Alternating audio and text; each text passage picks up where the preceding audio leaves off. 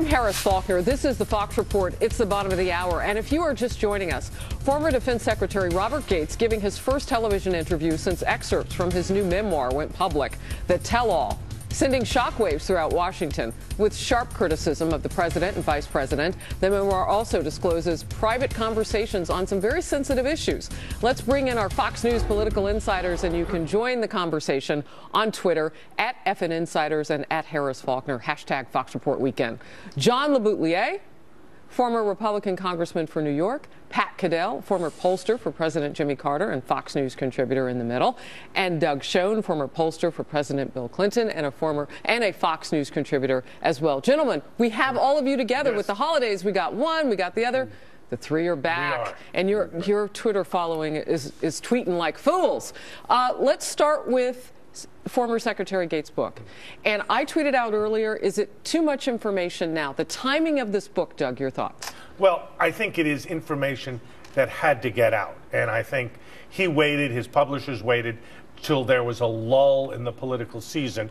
And it's been a firestorm. The thing that made an impression on me, Harris, is somebody who advised the president in the White House. There was a strict demarcation between politics and government, and especially foreign policy. And in this instance, it looks to me like political aides have been making foreign policy in unprecedented ways. And I echo that, because I was in the middle of we were in the middle of the Carter administration, in the middle of the hostage crisis. You know, the lack of what political aides are allowed to do or supposed to, they seem to be inundated. We have Gates. By the way, one of the revelations that has not really gotten a lot of attention yet is not only the White House political aides, but national security staff. All of the leaks that are coming out, his attack, he called Tom Donilon, who I've taken on before about being the chief leaker, as having a poison atmosphere. They were calling four-star generals, people who've never had uniforms. It is unbelievable how political this was.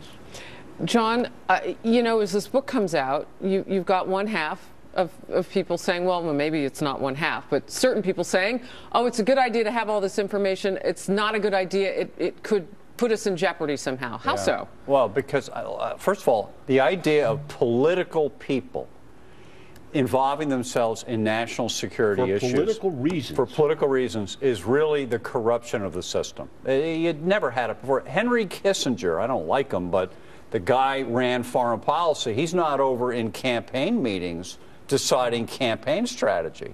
There's a wall between it until this administration. So you think this is something that the American people should know?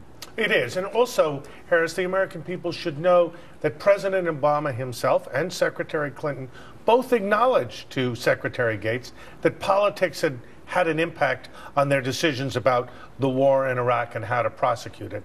That's very sad. I hope as we go forward that doesn't happen again. I want to put some words up on the screen from the interview with Robert Gates. One quality I missed in Obama was passion, especially when it came to the two wars. In my presence, Bush, very unlike his father, was pretty unsentimental.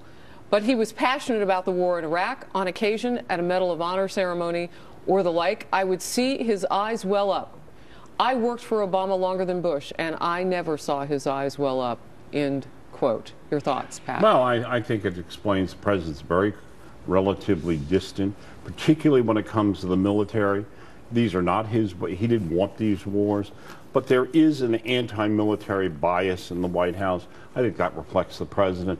It's not a passion. I think he supports the troops, but I thought that is a devastating comment to say, even in private, that you never saw the president emotionally involved when people on his command are out dying for the country. You know, one of the troubling things for some people, though, John, is the fact that this could actually hurt the morale of our troops if they find this sort of thing out. Right. Well, I think there is a legitimate question of whether this book should come out at all. Whether a guy who's just been in there, who received the Presidential Medal of Honor, Medal of Freedom, excuse me, should be ratting out the people he worked with and revealing all this. Well, let me just say, Pat, because we're political insiders. Right. Politically, I think this thing hurts the Democrats, hurts the feeling in America towards politics in general, like, God, they're all dirty. Then you add in the Chris Christie thing, which we're going to talk about. No wonder so many people now say, I'm not a Republican or a Democrat, I'm an independent. I don't like any of it. Can I, you know what? Why didn't Gates resign? When is someone going to resign over principle the way Cy Vance did? Well, he did leave. But he didn't resign, and he didn't say, I'm leaving because I'm disgusted with this behavior. Instead, he waited. All right, wrote let me play devil's advocate for a second. Maybe he knew he was going to write a book. You know, in the interview today... Well, that's not heroic. In the interview today, I don't know that, but I'm just saying maybe. In the interview today, he was asked, well, did you ever think that you might have a government job down the line? He and his wife made eye contact on a two-shot, and he said, well, no, that's why I wrote the book now. I can say what I want. You know, my problem with this guy is throughout the excerpts, none of us have read the whole book, obviously. Not yet. He is crying and sniveling. I hate the job. I go home. I have a drink. I go to bed. I get up. I hate the job. I hate the job. We don't need people in these jobs who hate the job. We need people who want to do it and do it well. And I think it's self-serving to make it Did he hate the job, though, because of what was going on around him? And that's what he says. He might have, but you know what, Harris? The job of the defense secretary is to make policy, lead the country, and do what is right, reasonable, and responsible. There's an element of griping here. John, you're absolutely right. This does degrade, in a certain sense, our party system, our political system.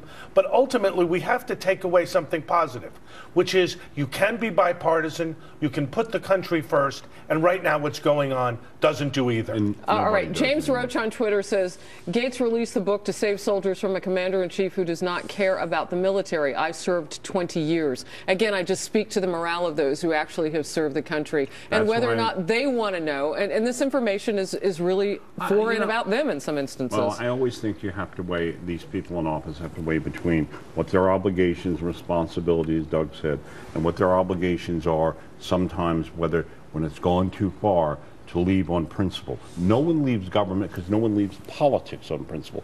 Everybody's in this game. The country believes this. They're in it to feather their own nest. Gates wants to write a book. Other people want political power, whatever. We seem to have lost the idea of politics as something where you owe the country first. And in the meantime, we have all this information coming out. I want to move on now